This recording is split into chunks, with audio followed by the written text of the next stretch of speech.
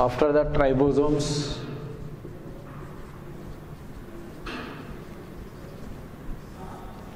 Small granular structures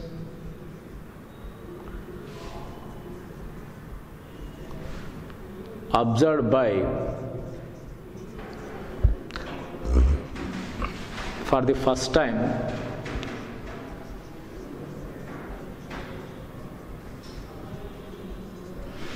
George Pallade scientist. George Pallade scientist.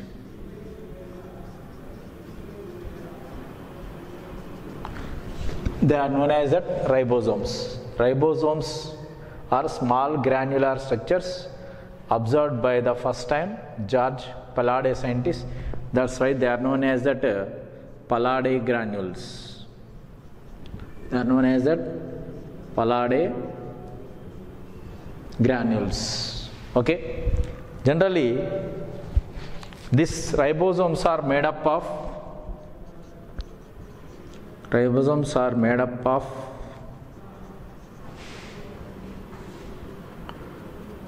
ribosomal RNA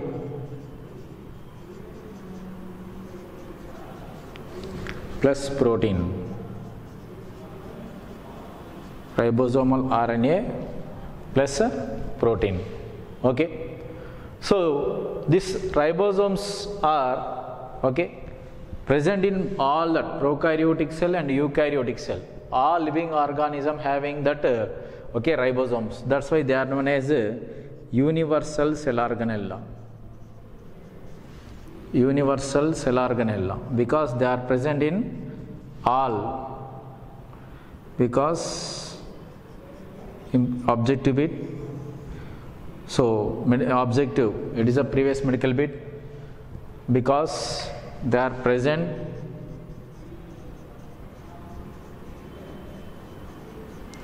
in all cell organella.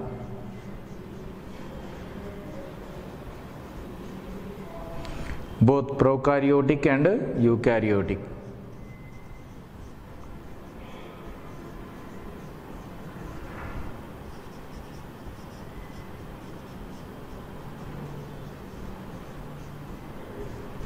They are present because they are present in all cell organella, both prokaryotic and eukaryotic.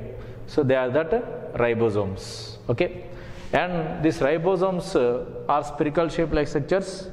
They do not cover that membrane. That's why membraneless cell organella. They are described as membraneless cell organella. Okay. After that, so these ribosomes are present. Ribosomes are mainly two types.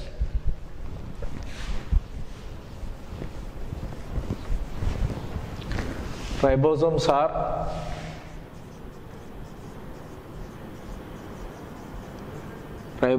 are two types, mainly based on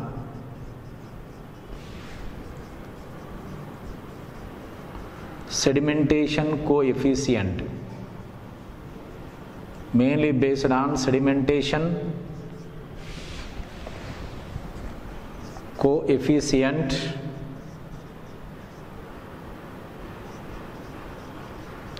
Mainly based on sedimentation coefficient, ribosomes are two types. First one is that ATS, second one is that 70S. Okay, so in this, S means Svedberg unit.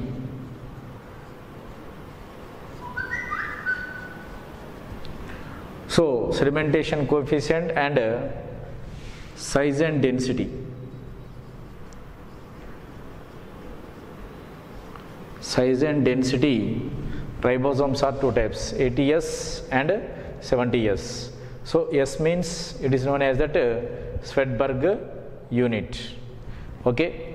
So in this ATS ribosomes are ATS ribosomes are divided into two subunits.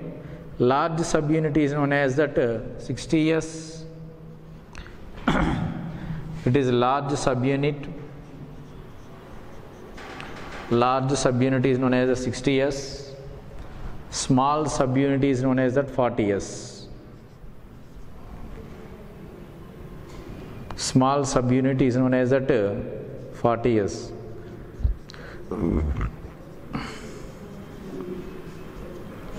Right? Again that 70S. So 70S again having the two subunits. Large subunit is known as that 50S. Small subunit is known as that 30S. One is the ATS, second one is that 70S. So ATS present in all prokaryotes, all eukaryotes, sorry, in all eukaryotes having that ATS type of ribosomes. Okay, 70S type of ribosomes present both eukaryotic and mostly that prokaryotic. So in that ATS type of ribosomes in eukaryotic most only, 70S is present both eukaryotic and prokaryotic. In eukaryotic generally cell organella, they are present in the cell organella. So this cell organella are chloroplast and mitochondria. Okay, that is known as 70S type of ribosomes. Okay, these two subunits are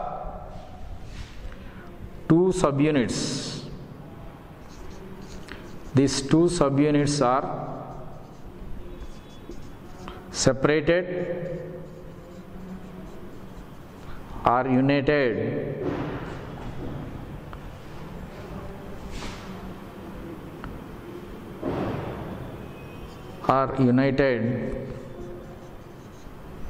by the magnesium ions. They are separated and united by the magnesium ions. Okay, so they are known as that ribosomes. So these ribosomes are involved in protein synthesis process.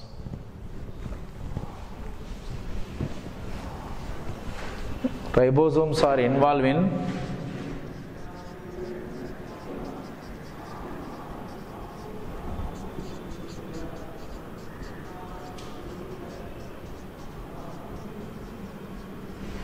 protein synthesis process. Okay, that's why they are known as that factories of proteins. That is that objective bit, factories of proteins, ribosomes. Okay, these are the ribosomes.